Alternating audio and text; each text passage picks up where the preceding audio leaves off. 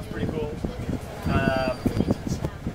I also think that they were on their best behavior for us, and they were still like very just approachable and personable. I don't know what I thought that school was going to be like, but it wasn't that. Like, I thought those girls were really, really fantastic. And you being there means a lot to them. Just seeing that many Americans in one place at one time, that's a big deal for them. And like it was kind of rushed there at the end, but like the picture thing is a big deal.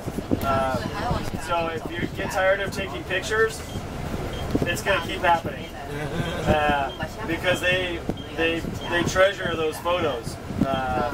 So thank you for doing that and doing that picture thing. Maybe we'll get better at that as we go along.